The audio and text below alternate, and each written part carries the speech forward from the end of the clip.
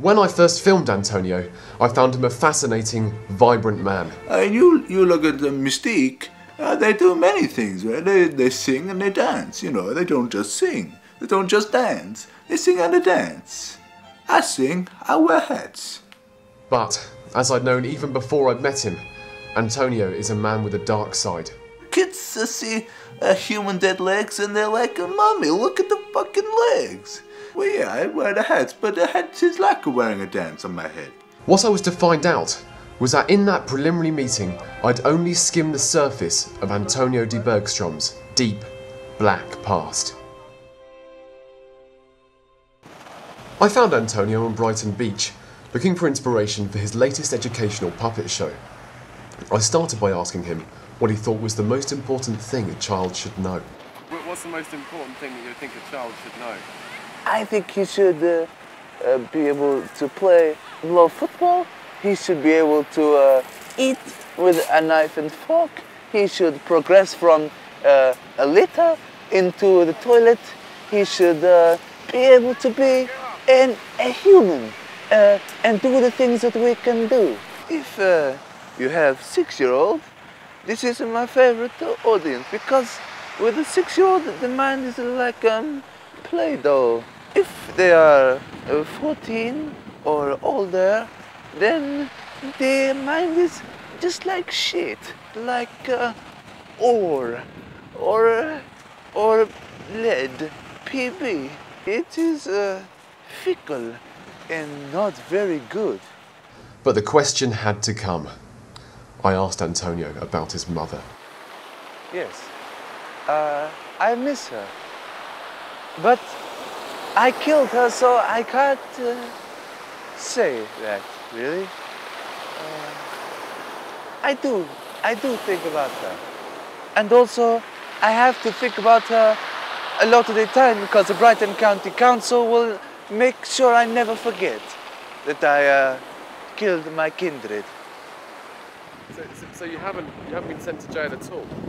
No, I've been given a fine. A fine of £80, like you get if you park on the double yellow lines or stay in transit while you should be moving. So I don't think I will ever do more murder.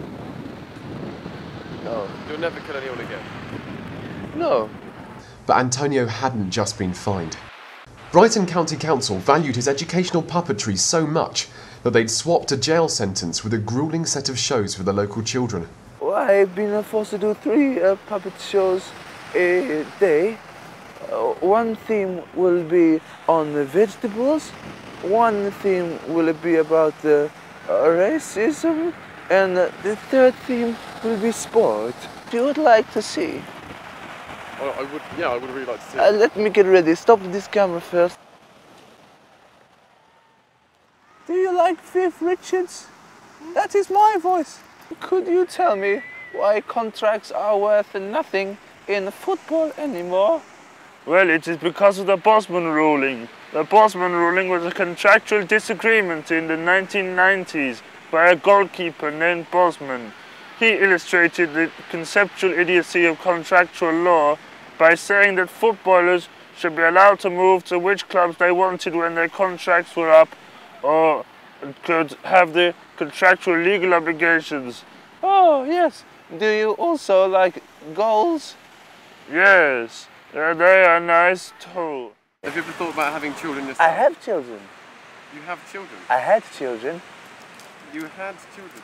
Yes. They were 2 screaming, and I could not deal. And I mean, it is a bit funny, I suppose, but don't tell people, because it's if the county council find out, they'll probably say you're not a fine. I have not got too much money. I put them in a picnic hamper that I bought from M&S, and I removed the Dolce Latte and put in Flanky, and I removed the lemonade and I put in Babycham.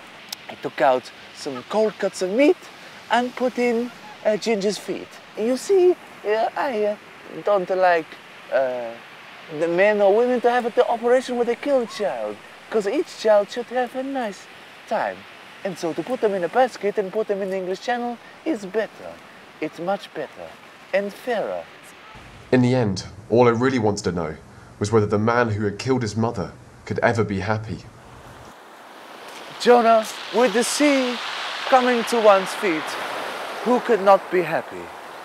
Except maybe my children who are in a picnic hamper all the way in France.